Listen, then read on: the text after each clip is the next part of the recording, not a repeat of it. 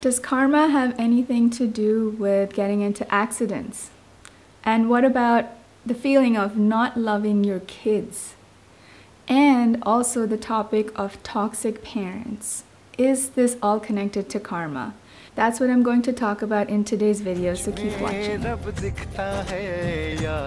So exactly a month and 1 day ago, I had a big bike accident. I was going down the hill really fast in this small town in Switzerland where I live. And I was so happy, I was flying high, and I was quite ungrounded, to be honest. And that's when I got my karma. I had a horrible bike accident. I lost control of my bike. I fell. I broke my collarbone. You can't see here, but it was really bad. The bone was sticking out, not from the skin, but under the skin. And I also broke my wrist. I had surgery right away.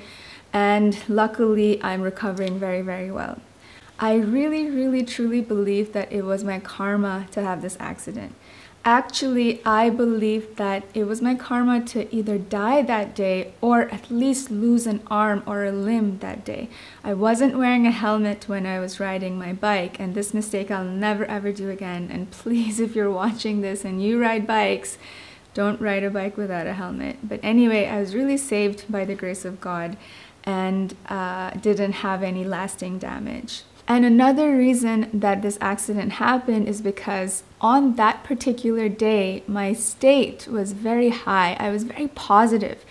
I've struggled with depression most of my adult life. It comes and goes. At least once a year it hits me. It has to do with the time of the year, seasons, seasonal affective disorder, and all of that. But on this particular day, I was just so positive. According to the book by Peter Grunwald, Body, I talk about this all the time, I'll link to it below. According to this book, any state of mind you're in during an accident, the shock of the event will lock this emotional state into your physical body and being, also in your emotional being. So if you're anxious, nervous, and scared when you get into an accident, you're going to stay stuck in those feelings for many days, months, even years to come. For me, I was unlikely, but I was in a very positive state. So that state really got locked into me, shocked into me because of that accident. This again is a huge blessing. I believe that it's because of that I'm recovering so fast, and I'm in general in a much more positive state of mind than I usually am. My karma was to die that day, but I was saved.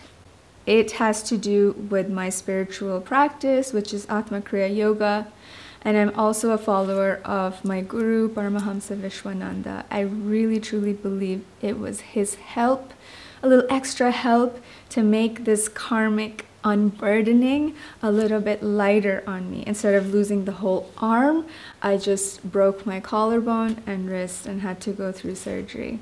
Instead of being in the hospital for 2, 3, 4, 5 weeks, which would traumatize my 2 young children when mom is away for so long. That's what all family constellation theory talks about, is that early separation between mother and child can have lasting negative consequences on someone's life. Instead of being away at the hospital that long, I was only away for 2 nights, and I could be back home again and be in their presence again and give them that comfort that it's okay, mom is still around, you're safe, you're okay. Now the second topic, not loving your kids. If there's anybody watching who has ever had this thought cross their mind that I really don't love my kid, in fact I hate him or I hate her right now, take a deep breath. This is a very taboo subject. You're not supposed to ever say you don't love your kids. And even more taboo is that you're never supposed to say you don't love your mother and you're never grateful for your mother. But anyway, this thought passed through my mind recently, and not for any particular reason, for very trivial reasons. It's not that my kids were acting out or whatever, but I really had this feeling that I don't love my kids. And I shared this with my husband. Yes, it's a taboo topic, and of course, anybody that I may have shared this with gave me that reaction that, you shouldn't be saying that, you're the mother, you're supposed to love them unconditionally. But you know what? Here I'll also share something that my guru said, and not just once or twice, at least 10 times. You can look up his YouTube videos about when he gives satsang, when he answers questions. And he talks about this also, that he says, you stupid people, you think you love your kids, you think you love your parents, but you don't. This love that you have for them is conditional. It is not unconditional love. As a mom, as a daughter, I never really believed him. But again, karma has a way of humbling you, and it put me in the position to really experience that I don't, in fact, love my kids sometimes. So when through divine coincidence, the book Mothers Who Can't Love by Suzanne Forward, PhD, crossed my way, I immediately noticed Mothers Who Can't Love. And I was like, whoa, that sounds a bit like me. Let's find out what's going on. And now I'm reading this book. I'm really, really hooked on it. It talks about growing up with a mother who is somehow blocked from loving you, and not only that, but who has hurt you deliberately or unknowingly, unconsciously, in detrimental ways, and you are carrying on the burden of that forward in your life. And not only that, you're carrying that legacy, means that you've picked up on much of that pain and much of that behavior, and you're at the risk of passing it forward. So I am holding on to this book. I'm reading it as quickly as I can. I can't put it down. I'm obsessed. But there's one line from this that really stood out to me that I want to share with you.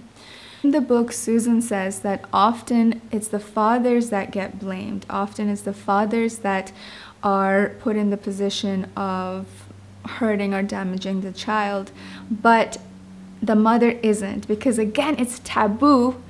Societally, religiously, even in the Bible it says honor thy parents and so on.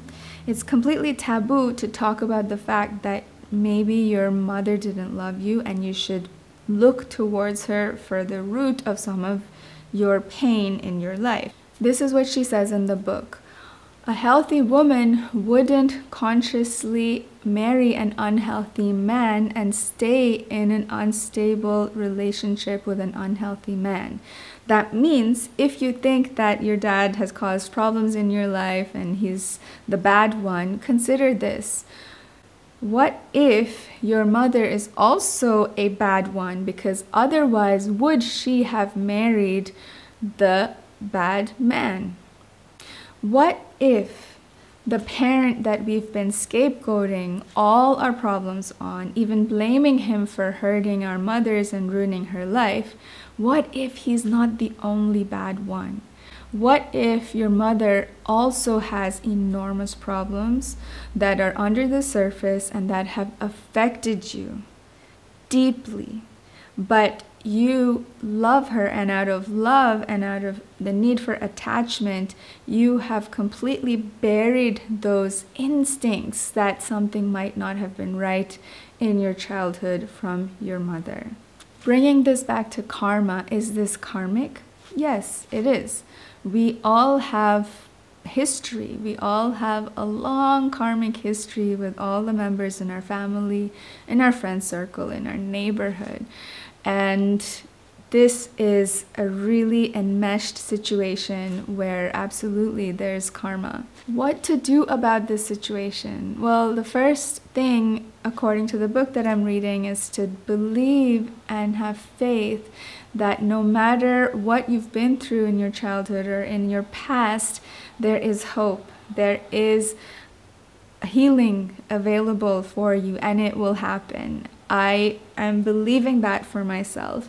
And just stumbling upon this book is a sign, because I finally admitted to myself that I don't love my kids sometimes. And then this book lands in my lap and I'm reading it, and it's teaching me how to get to a state of loving my kids no matter what, how to get to a state of a bit closer to that unconditional love. If this video has helped you, please give it a like and put a comment below because it helps it to reach others who might need to see this message right now. Also, if you've ever had this feeling that you don't love your kids, even though it's a taboo topic, even though it's not socially acceptable to talk about this, if you're brave enough, put it in the comment because I want you to know that you're not alone.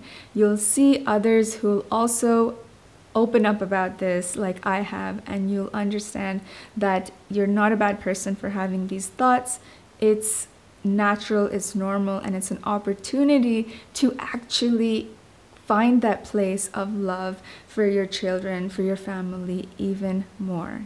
And finally, I'm curious to know, do you have this inkling that the parent that you were idolizing might actually also have been a bad one? Whoever that is in your family. If you've also had this inkling, please put it in the comments. I'd like to engage in a conversation with you about this because this is a topic that I'm still figuring out. And I think it's only through talking about it with others who share this experience that we can come to a better understanding of this. If you haven't subscribed to my channel already, please subscribe. And finally, check out my blog, thelifester.com, and sign up for my newsletter. On the newsletter, I talk about things I don't share anywhere else. For example, my accident, also some other personal stuff. So sign up on the newsletter and I'll see you there. Thanks for watching.